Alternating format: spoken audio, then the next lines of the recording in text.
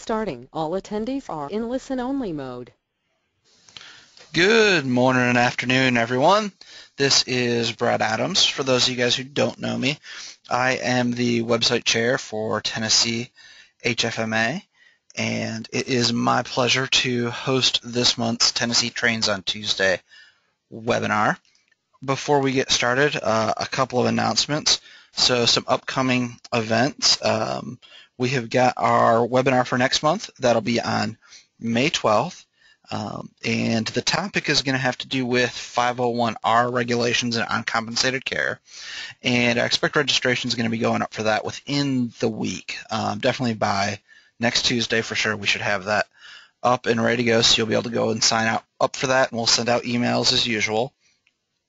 We have also got the Spring Institute coming up, and that's going to be once again at the Embassy Suites down in Franklin, Tennessee in the Cool Springs area, and that's going to be May 18th through the 20th. And we are changing things around a little bit this year. It's going to be the golf tournament has been moved. Instead of having that on Monday morning, we are going to have that on Wednesday afternoon, but we are still going to be at the Legends Club. So we've kept the good club, but we've moved to a better time. We think that hopefully more people will be able to get out and golf. So if you're interested in that, you can go out to thespringinstitute.org, or there's a link on the main page of tnhfma.org. And so we're going to have a lot of programs, and we are also going to have, for all the CPAs that are members, on Monday morning a 4-hour block with 2 hours with the required ethics course, and then 2 hours with an accounting and auditing update as well. And so that's obviously available to all regular meeting attendees, as well as we've got a special $75 price on that for just anyone in the CPA community who needs to come and get some education hours. And just one last reminder, we're coming up on the end of our chapter year, so you have probably already been getting notifications from National to renew your membership, so you can go ahead and do that. Memberships run out as always at the end of May, and the new calendar cycle begins on June the 1st. A couple housekeeping items. If you've got questions as we go through today's presentation, if you will just enter them in the questions box that you'll see there in your GoToWebinar controls, and we will get to all of those questions before the end. And also, if you need a continuing education certificate today, as our normal requirements, you need to be connected for at least 90% of the duration, or 50 minutes, of the webinar, and also respond to at least 2/3 of the polling questions. We have got 3 polling questions today, so you'll need to respond to at least 2 of those 3 in order to qualify to receive your CPE certificate. So it is my pleasure to introduce to all of you today Elizabeth Stass. I have known Elizabeth for about 4 years now. She is very active in both HFMA and AHIMA. She is the incoming president for the Virginia DC chapter of HFMA.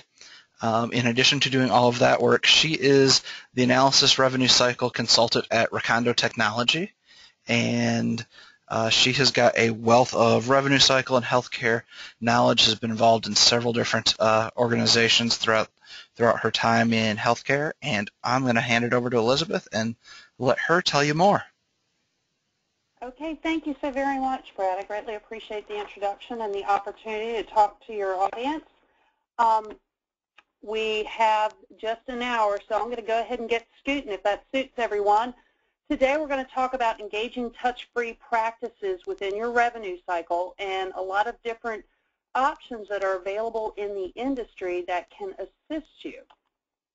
Let me go ahead and move this forward.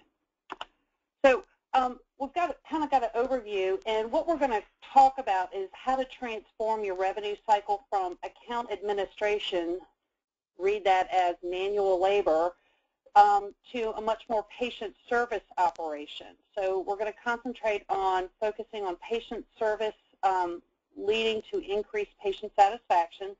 So how you can transition some of your FTE from a lot of manual online or telephone calls to payers so that they can refocus and actually concentrate on facing their patients and increasing that patient satisfaction. We're going to talk about some industry statistics to kind of give you a global view. Some of this may not be new information. And then we'll talk about some different revenue cycle process challenges, some technology solutions that are available across the industry and some best practices for each activity. So it'll cover eligibility, authorizations, collections, payer follow-up, kind of the gamut of some of the manual tasks that your staff might currently be engaged in. So this might not be new to you, but you can imagine who that red line at the very top of this is. As a nation, the U.S. far outpaces other industrialized nations on the cost of health care as part of our GDP. And today we're looking at nearly 18% of our economy is a health care expense, or if you put it another way, nearly 1 out of every $5 is spent on health care. And when you look over the past 30 years, you can see that the United States is continuously increasing, and we need to come up with some resolution to decrease those costs. So talking about the different challenges within the healthcare revenue cycle, inside the hospital system, we're obviously all expected to do a lot more with a lot less. The volumes are increasing, the complexities, the new requirements make these economics even more difficult. And some of the areas like eligibility, that's become more challenging with the Affordable Care Act, and people are switching their coverage more frequently, and trying to track that information down is not exactly an easy route. Authorizations, which have been very manually afforded, they're going to increase as far as the volume of authorizations needed and the complexity of them. Upfront collections is also necessary because the patient bad debt is increasing. Also, patient deductibles are increasing. And ultimately, all of our costs to administer this healthcare continuum continues to increase by at least 10% per year. So today's bad habit is for patient access to try and complete as many activities as they possibly can for that preceding that date of service. And if they can't, they just hope and pray that the business office can resolve them on the back end. So this just leads, obviously, to higher administrative costs and rework. Let's talk about some denials. And in understanding your key performance metrics, initial denial reason volumes vary by provider and services, obviously. Typically, the largest denials occur within eligibility and authorization. And many times, the eligibility and demographics can be fixed and rebuilt relatively easily, but authorizations require additional work and also those fund appeals that we all have to go through. So if the revenue cycle leadership and patient access and the business office can collaborate, they can be actively monitoring these metrics and identifying opportunities to minimize those denials, kind of learning from our mistakes. But even after you work the denials, the remaining write-offs can still be very significant. The denials can be reduced for those write-offs, but the volume of labor to handle that is becoming more and more excessive. Here's just an example that was recently done by Milliman regarding the manual versus electronic cost per transaction. And you can see the dramatic gap between what the manual cost is and the electronic. Let's just look at prior authorization, because that's obviously sticking out like a sore thumb. When you imagine that you have staff that typically use their talent and their tenure to identify, or maybe even the physician's office, whether the patient and their particular benefits and the procedure they're being scheduled for does or does not need an authorization, and then you add in that they have to reach out to the payer to obtain the authorization, verify if the authorization is accurate, and make sure that it matches the procedure, the date range, the location. That is a huge manual cost. If you can identify one of the different opportunities that's available in the industry to automate that process, you have a huge, huge savings, and you also typically get very, very a lower amount of denials. So looking at these different types of capabilities, By enabling a transformational change within your revenue cycle, you can ensure that the proper steps are completed upfront in patient access, meaning at the point of scheduling or shortly thereafter. You can enable robust patient access activities, so eligibility, registration QA, authorizations, upfront patient collections, financial assistance. All of those can be automated by a variety of different resources in the industry.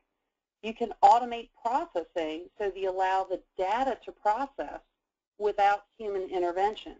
Think of all the hours and the times of your staff trying to reach out to a payer, perhaps either by phone or going to their website, manually keying information to identify the specific charge they might be inquiring on. It's a huge waste of energy and talent, and it can be compressed by utilizing automation. So now we'll kind of dig into a couple of those different areas. So there's several different areas that a variety of opportunity is available. Let's talk about these 7 different areas. One of them is eligibility alerting. And this is the ability to identify and resolve any additional data necessary to achieve eligibility and therefore reduce the denials and rework. And many systems can return eligibility saying it's yes or no, the patient does or doesn't have coverage, but when you're looking for specific benefit information, if you're looking for Medicare eligible returns, but it can be delegated to a Medicare HMO or a supplemental program to Medicaid, then you're taking additional manual steps. By automating it, you can alleviate those manual steps and ensure a significantly higher percentage of accuracy, especially when you go utilize a resource that can go straight to a payer website.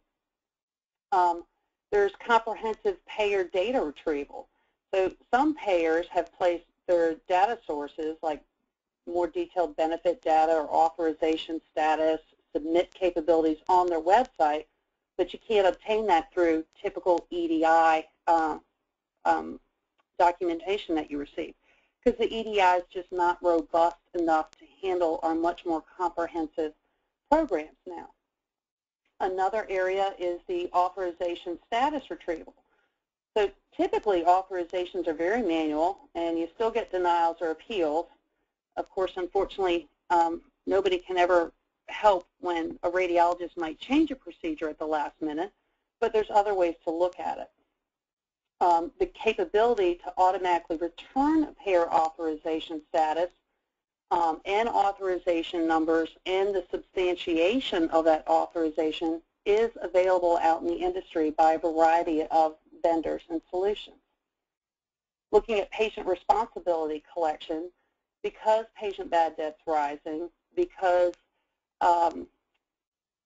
the different types of programs that the patients are engaged in right now is rising, the capability to automatically determine truly what a patient will owe before the procedure and being able to engage them in an active discussion on how to resolve that debt ahead of time is much more beneficial to your organization. There's automated transaction processing. So all these capabilities sound great, but your staff doesn't have time to process each of these. If you use automated transaction processing, or ATP, it can let the system process the accounts to completion without having end-user intervention. Utilizing exception-based work lists so that your staff only concentrates on the true exceptions and the other patient accounts can flow through the process without them getting involved can alleviate a lot of wasted effort. And all of these different solutions across the industry typically provide a lot of detailed data reporting to allow you to utilize a learning loop. So you learn from the errors that are causing the denials so that you can make changes within your process and not have those denials occur in the future. So kind of a big overview. Obviously, eligibility verification in the typical method is just not enough. I pointed this out earlier, but I wanted to highlight again that eligibility accounts for approximately a quarter of the denials in patient access and registration. Technical errors occur in about 1/3 of them. So the reality is that existing eligibility verification processes and the data they return are quite inadequate.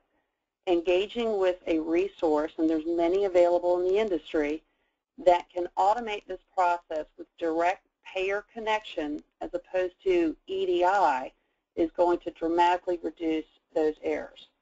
It's no longer adequate to just simply verify eligibility. You need the accurate benefit data that your staff can leverage and minimize these denials.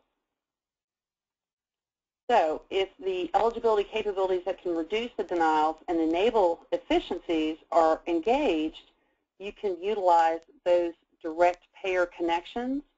So if there's managed care on file, be it Medicare or Medicaid, you can determine whether it's Part A or Part B only.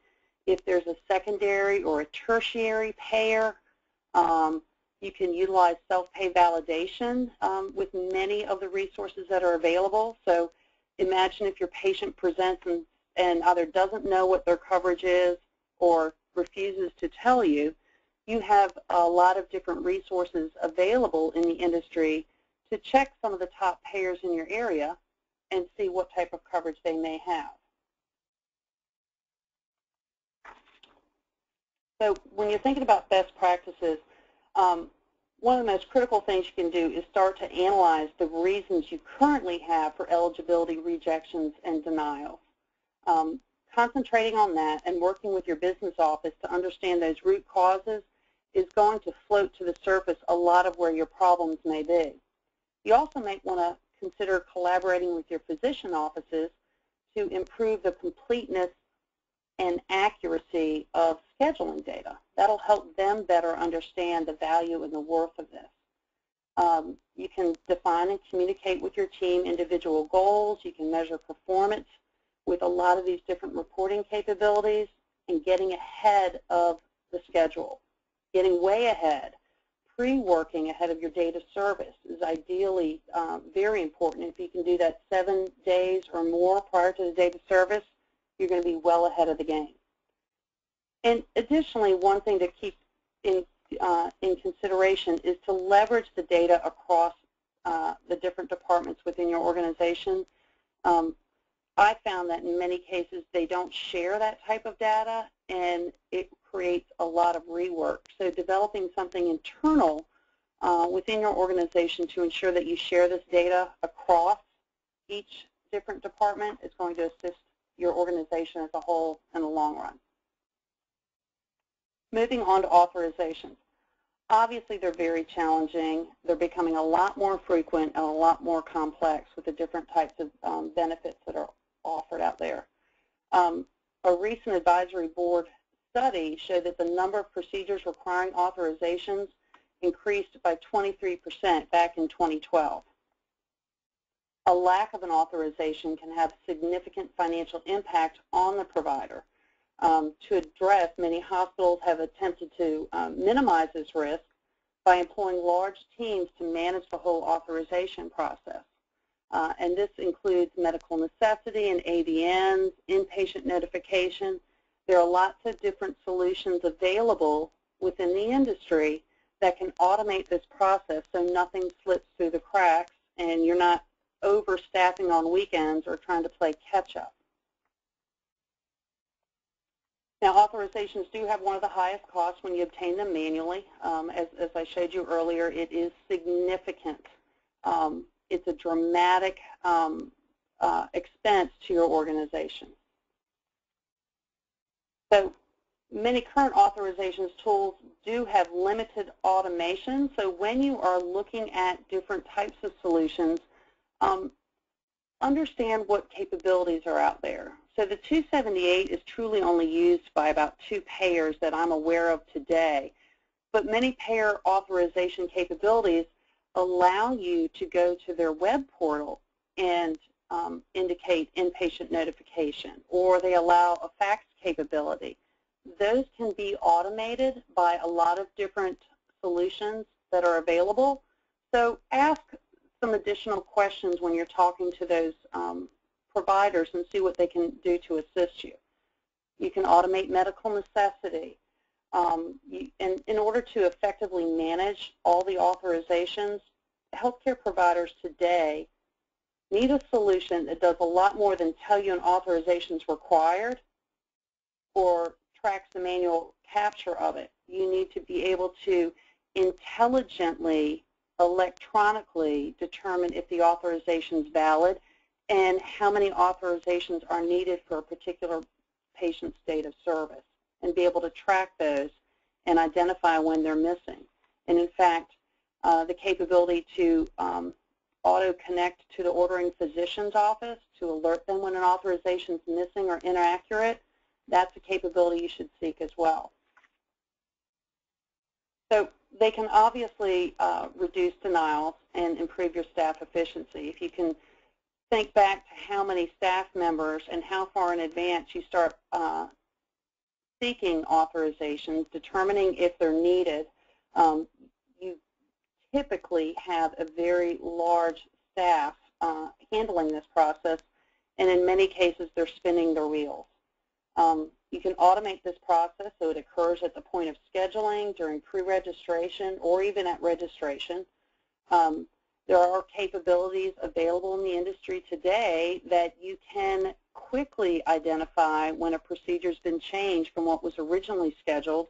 Perhaps it was an MRI without contrast, and now they do need contrast. It's a lot easier to get that authorization 24 to 48 hours post the procedure than it is several weeks down the road when you actually get the denial. So getting a leap upon that will definitely help your organization. And authorization capabilities are critical across all primary functions, from its submission, notification, status, and medical necessity. For submission, this includes both notifications and hospital-initiated services, such as direct or ER admits. And payers that are supported for notifications right now, to my knowledge, are United Healthcare and Aetna. But we do expect in the industry a lot more payers are going to require that. So being able to create some automation there is going to definitely assist you.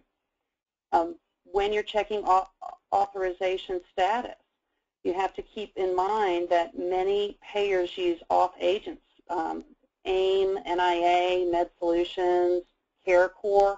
So being able to identify a solution that can go out to those as well based on the specific payer and the benefit package is going to be very helpful. And you do want to find something that will alert your staff when there is an exception. So in cases when there's no exception, they've automatically determined that an authorization is needed, that the authorization can be submitted for, that the authorization is on file, verifying the validity of the authorization. Does it match the date range? Does it match the procedure? Does it match the location? Having an automated solution sitting in that spot is going to save your staff a significant volume of time and allow them to concentrate on the much more difficult ones. When we're talking about medical necessity, you do want to be able to utilize the rules and maintain the latest NCD and LCD rules out there, and that's on commercial payer variations, and that'll minimize your denials. And finally, ensuring that when you engage one of the entities that provides this, that they provide integration back into your HIS environment that allows the authorizations to go so far as to being placed on the claims to be submitted back to your payers. Keep in mind that not all HIS environments truly have the capability to catch, if you will, all that detail, but there are ways to come up with workarounds for them and make it work best within your shop. So kind of wrapping this up a bit under authorizations and some best practices, one of the most critical things that you and your organization can do is to clearly define and communicate your authorizations policy, be that internally and externally to some of the referring physicians, because they can be complex, and clear policies and responsibilities will help improve that process. And it's really good to ask for input from all the departments that play a part in your authorization process. Collaborating with your physicians is another best practice. The reality is that physicians don't like to off-process either. I'm not sure that anybody actually does. But if you can work together with them and determine how best to improve the existing process, and making sure you're compliant with the STAR clause, of course. So let's move on to upfront patient responsibility. Hey, Elizabeth, do you want to go ahead and do a polling question before we move on to the next topic? Go right ahead. All right. So our first polling question asks, what type of detail can be extracted from a payer website? So remember, if you need a CPE certificate, you need to respond to 2 of the 3 polling questions. If you don't know the answer, feel free to pick one. You don't have to be correct to get your certificate. You just have to respond so that we know you are still there.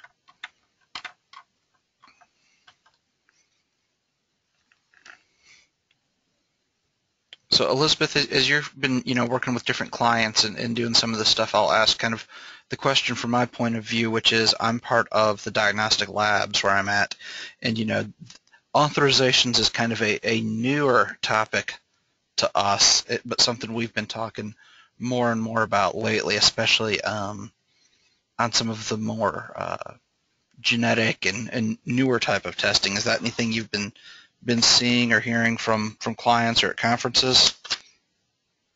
Actually, I've had a lot of discussion about this, and as the more difficult the procedure and the more nuances that it has, Brad, does require a more manual intervention.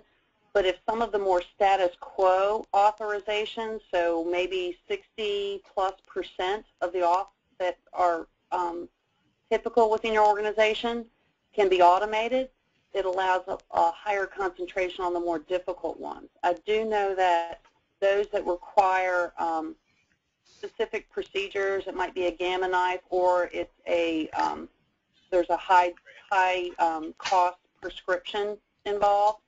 Those typically are still a manual process. Does that answer your question? It does. And so we've got the results in here, and you should be able to see them on the screen. 58% of folks mentioned patient eligibility and benefits. Very good. All right. So, all right. Should be back to you now. Okay, great. So talking about upfront patient responsibility, obviously we've got a lot higher deductibles out there, especially with the new Affordable Care Act and some of those programs. So just like pharmacy and dental, collecting patient responsibility upfront for medical services has become much more mainstream. A lot of organizations have really refined this, while others are still just getting the typical deductible, or the typical copay. But upfront collections has a significant impact on increasing the net revenue, reducing the bad debt, and reducing all that overall administrative cost of healthcare. So the need to collect upfront is going to continue to increase as the patient's portions continues to increase with those high deductible health plans and health savings accounts. So trying to accurately identify what the patient truly owes upfront and do that at the time of patient registration is going to be much more helpful to your organization. So to kind of lay the field out there, if you look at the HSAs and the high deductible health plans that are continuing to grow at a rapid rate, many of the affordable care plans are expected to experience increased patient financial responsibility through the benefit plans. And being able to identify exactly where the patient sits is key. That can be obtained by accessing the payer website in many, if not most, cases. That type of information typically is either unavailable or inaccurate when you get it through standard EDI response. So looking in 2013 at the hospital revenue mix, it indicated that the patient revenue can account for 30% of the total hospital revenue, especially at the beginning of the benefit year when all the deductibles have reset. So within patient responsibility, the deductible represents the largest benefit to collect. Usually that's 50% of the patient responsibility. Coinsurance represents about 35%, and copay represents about 15%. So the bottom line of looking at those type of statistics is that collecting only deductibles or copayments isn't sufficient enough anymore. And so why are we focusing on point-of-service collections? Well, the cost to collect from the patient 30, 60 days or more past service costs a lot of money with statements and phone calls. And when you think about time value money, if a patient owes $2,000, it's not worth $2,000 when you don't get that money from the patient 60, 90 days down the road. And the cost doesn't yield very good results. So recent studies measure that the patient collection rate drops from 50 to 60%. So if you're only collecting half the amount due from the patient, and financials aren't being managed very well. For a medium-sized hospital, the bad debt can exceed over $1 million in radiology alone. So a solid upfront collection process improves patient satisfaction. Well, in order to do that, you need to be able to tell the patient what they owe. So all patient estimation tools are created equally. Excuse me, not all patient estimation tools are created equally. There's a lot of HIS environments that have them embedded, but they're not extracting exactly what the patient owes on a run rate of historical remits and contracts to see more detailed level exactly what they owe.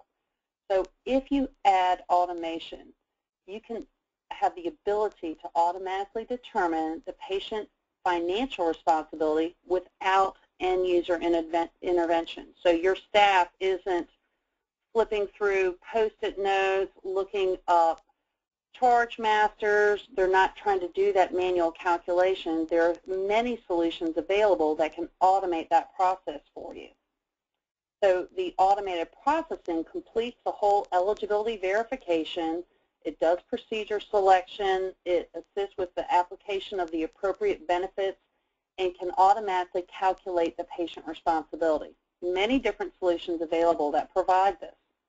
And then when you think about accuracy, you want to find something that can have the ability to match the patient estimate back to when the payer remit finally arrives, just to ensure that there's no gap in that. And if there is, make some adjustments, because contracts change, pricing does change, benefits do change, but as long as you have a very, very slim gap of error, it should provide you a very accurate rule and make your organization very important in that capacity to provide patient estimation and then collect what is due. You obviously want to look at integration with different functions within your organization.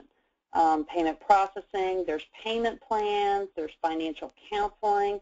All of these types of things can be engaged with automation. So kind of looking at best practices with upfront collections. You want to seek something that's going to provide you a very successful program, and that can include ensuring you've got stakeholder input and participation. That means your senior leadership, and it also includes different areas such as pre-visit, patient access, your staff physicians, your clinicians, your business office. IT is going to have to get involved in senior leadership. But engaging the senior leadership and kicking this off and those ongoing checkpoints is going to raise awareness and obtain the buy-in you're going to need across your organization to make this successful. If your organization might be new to upfront collections, you might want to consider piloting maybe in outpatient radiology or your ED prior to moving into surgery. So you can kind of test in different phases. I I have seen that type of model roll out, and it typically has a better buy-in because you start getting a rolling tide with different segments of your organization. You obviously have to be aware of EMTALA, so you do need to screen and stabilize your patients prior to obtaining insurance and financial information, but those are relatively easy steps to set up. I will tell you HFMA does have some best practices available if you need to have further consultation on that. You do need to clearly communicate your goals, train your staff, manage and publish those goals and progress. I'm aware of a lot of different organizations that have different types of team goals, and they also reward their staff when their team hits those goals or exceeds them, and it's worked very profitably for their organizations.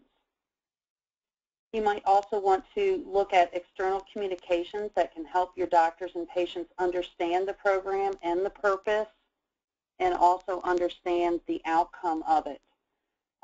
Ideally, you'd like to work in advance of your date of service by at least 7 days.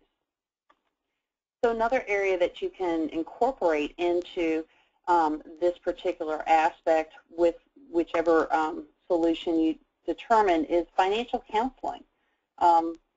With these high deductibles, patients can't afford them. We're hearing it over the news. We're hearing it from HFMA. We're hearing it from AHAM. They have $4,000 and $5,000 family-wide deductibles, and they can't afford to pay them. They may have signed up for the state Medicaid program or the supplement, but they didn't know any better, and they can't afford it. So your financial counselors have a very important role within your organization and directly with the patient. They can help the patient receive the care that they need while still ensuring that the payment methods are understood and providing them a variety of options. Those financial counselors help protect your hospital's cash flow and expose you to unnecessary bad debt and ongoing collection expense.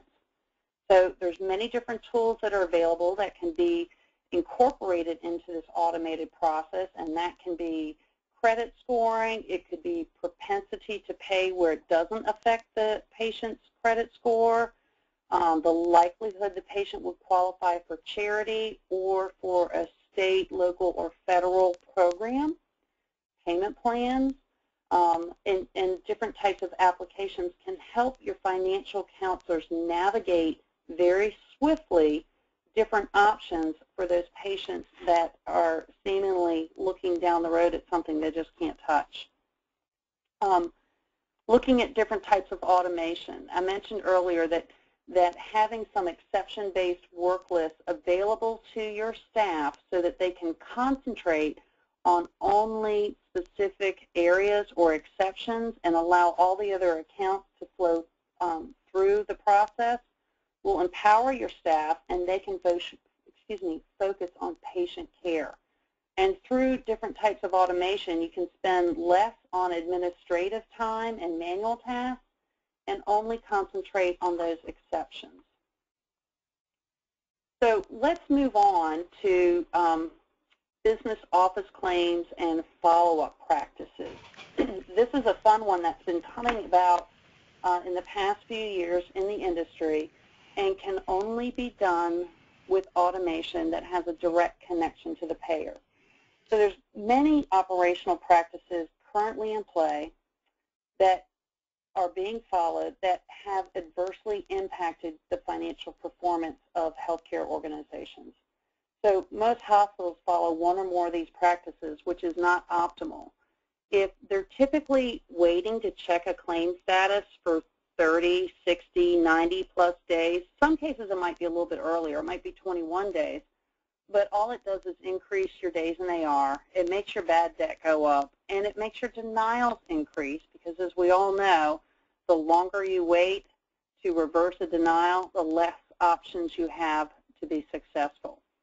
In many cases, organizations staff up to check payer sites manually because, as we all know, the electronic response you get or your remit that you receive might tell you that a claim is denied or pending, but it really won't tell you what you're supposed to do with it. So your staff is reaching out to that payer to find out exactly what's going on.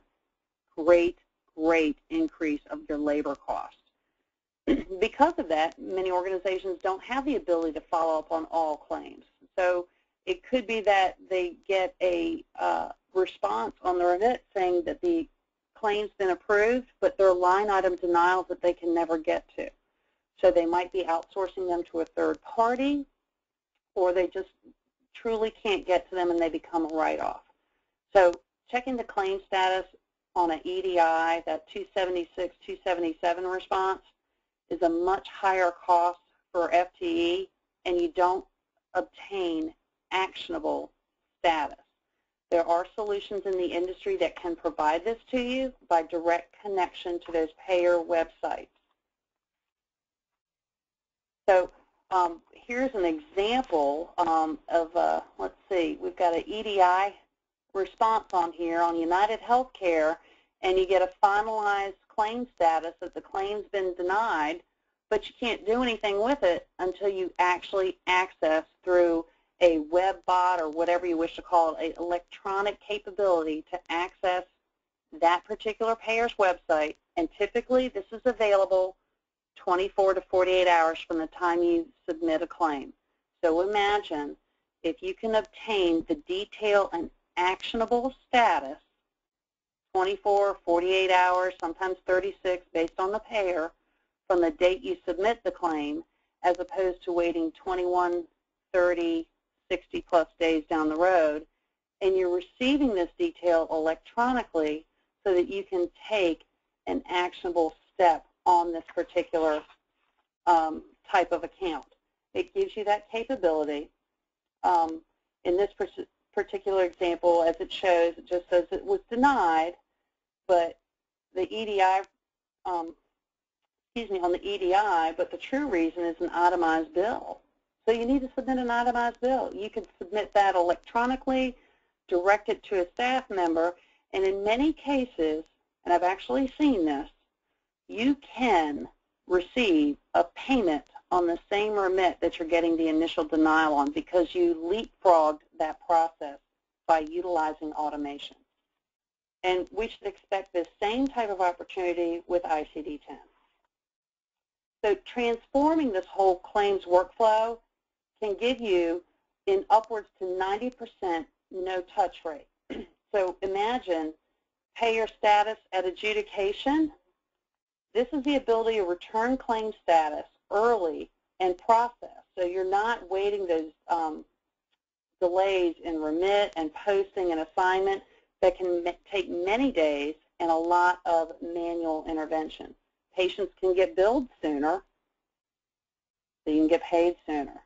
You get actionable claim status, and this is the ability to return actionable claim status data from the payer site and normalize it into what internal common actions or statuses that your organization may use. You can eliminate actually looking at paid claims or claims that are going to be paid. Your staff doesn't even have to touch those through this type of automation.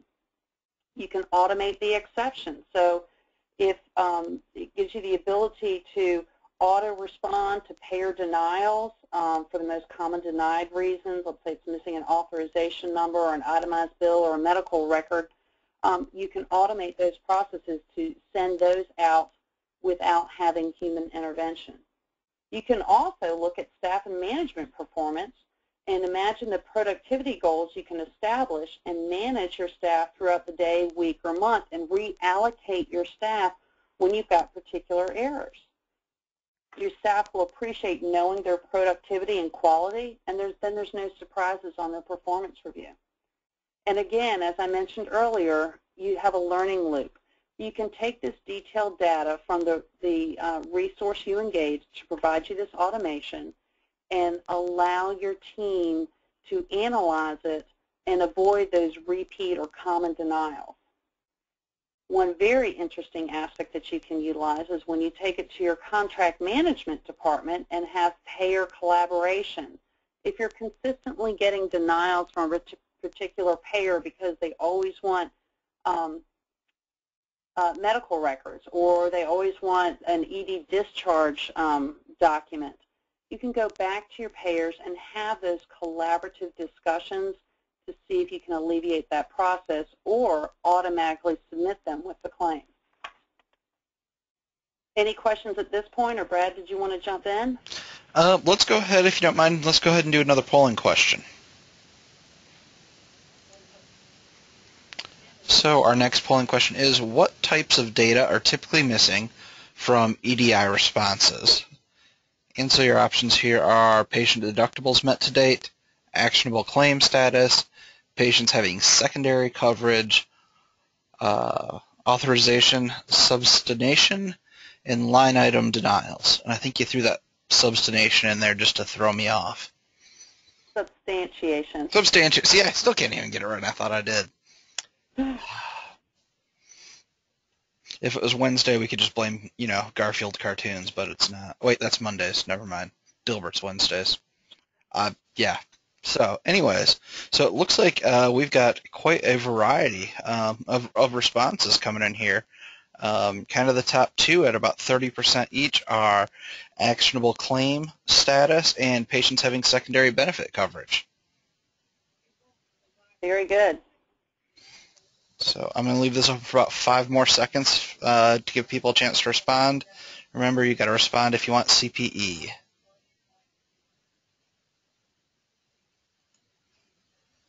All right. And just so everyone can see, there are the responses. And we've got one more polling question we will do sometime between now and the end of the presentation. Okay, and I see we only have about 15 minutes left, and I wanted to leave open time for questions. So I am going to start to wrap up. Talking a little bit more about the automation of the claims workflow and being able to obtain the detailed payer status. This is truly a cutting-edge technology that there are several options within the industry to provide this. There is no way to obtain this unless they have a direct payer connection, and it can occur, as I said, typically within 24, 48 hours from the time the claim is submitted. Every payer adjudicates in a relatively standard rate, and this can be utilized not only for professional claims, physician claims, but also on the acute care side. So if you're looking to reduce your overhead for your FTEs that are doing claims follow-up, to minimize those write-offs, and you want to truly transform your follow-up process, you can help alleviate this by identifying some of the different entities within the industry that can provide you that automated claim status. And imagine, as I said before, they can obtain the detailed status. It can be crosswalked essentially to your next step so that it can automate your follow-up process. Your staff can avoid looking at specific remits because they're not going to assist them in any way, shape, or form. They can get a jump start on reversing denied claims, refocusing those pending claims by submitting whatever type of data or information the payer is seeking, and avoid touching any claims that are going to be paid or paid in full. It also gives you the capability to look at those line item denials and allocate them internally to ensure that you're getting prompt and proper payment from your payers. I will tell you that the detailed follow-up reporting on this has proven within the industry to be very beneficial when having those follow-up conversations with your specific payers, not necessarily awaiting for contract time, but to have those ongoing discussions. Imagine how much it alleviates the payer's overhead when you're not reaching out to them via telephone as well. It causes them staff allocation in addition to that. The learning loop, I'm just jumping back a step here. The learning loop is very beneficial as well to your organization, so that as you're looking at coding claims and your claim submission process, you can alleviate some of those repeated denials or repeated errors that you've been having just by being able to better analyze what the detailed deny or pended reason is. It's going to give you a great capability in that aspect. And obviously, by following these types of steps, your staff, your internal staff, can perform more optimally and achieve increased patient satisfaction and increased patient care by concentrating more on the face-to-face activities with the patient and less of the manual steps reaching out to the payer just to figure out what in the world you're supposed to do with the claim now. As we all know, many of the payers and the whole claim processing evolution, if you will, is getting exceedingly more difficult with a lot more rules and a lot more hoops to jump through. So being able to put some guidance and some binders on there to allow your staff to better direct the workflow and your managers to be able to oversee it and manage it is going to help your organization in many ways. So that pretty much is the end of the different areas I was going to engage with you today. If there are any questions, Brad, if anybody's populated any questions, I'd be more than happy to answer them. We don't yet, but so if you've got a question for Elizabeth, please go ahead and enter that in the question box. And while you do that, we are going to go ahead and launch our last polling question, which is, how can your organization reduce your denial volume? And so your options here are accurate benefit levels for specific procedures, detailed reporting of initial denials, authorizations validated prior to the scheduled date of service, and verification of benefits and coverage pre-service, or none of the above. So Elizabeth, on behalf of Tennessee HFMA, thank you for putting on this webinar. This has been great. I know a lot of the things that you talk about here are things that we're constantly, talking about and working on at Vanderbilt. So this is very timely and informative, especially as we're trying to kind of navigate and figure out how we want to do some of these things, particularly like I mentioned before, with identifying what we need for authorizations. Very good. Yeah, there's lots of different solutions that are available out there that can assist all these different healthcare providing organizations engage some automation and reduce those manual steps. So we do have a couple of questions that have come in now, so I'm going to go ahead and close the poll. So the first one is they're not quite clear what is meant when you mentioned a bot earlier, I think going out, having a bot get the information off the web pages. Can you elaborate a little bit more on that? Sure.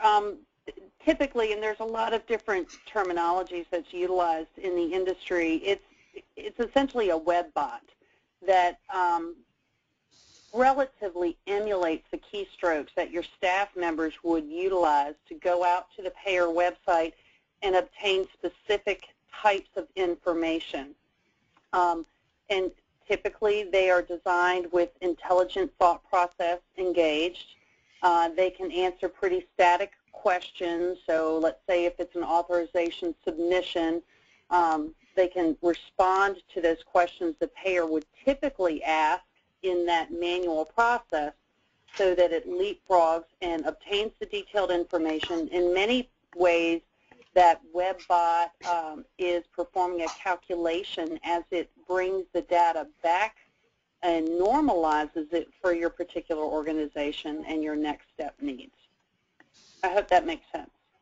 That does to me, but I'm a tech person, so if whoever asks this, if it doesn't, I think probably please feel free to reach out to Elizabeth or feel free to reach out to me, and I can kind of help explain that in a little bit more depth. We had one question about if the PowerPoints will be available. The PowerPoints are available. I'd put the link in the chat earlier, but if you just go to tnhfma.org and under education, click on the webinars, you'll see a list of all of our current and past webinars there, and you can get to the slides and video recordings from any of those, and we'll be getting the recording of today's webinar posted within the next day or so as well. And we have another question, and they're wanting to know where they can find a listing of some of these different automated solutions. I'd be happy to provide offline a list of all the different organizations that I'm aware of that provides them. Another place to look is also those that are on national HFMA or maybe supporting your local HFMA chapters. I'm aware of about five or six different groups off the top of my head that do provide this type of technology in varying capabilities. Excellent. Yeah, so I think definitely the peer review out on National HFMA, and then obviously, Tennessee HFMA, we've got all of our sponsors listed on our website, and you can get links to their websites and contact information for representatives from all of those as well. Or just reach out to Elizabeth. She knows this stuff real well, and she can kind of help steer you in the right direction. And that's it for, that was the last question that we had come in. So Elizabeth, thank you once again for providing us with this great information. And to everyone else, you will be getting an email in about an hour or so with a link for a survey. If you can click on that, it only takes about 2 minutes to complete the surveys for the webinars. And otherwise, hopefully, we will see you on here next month. Thanks again, Elizabeth. Thank you very much. I appreciate the opportunity. All right, goodbye and have a great day, everybody.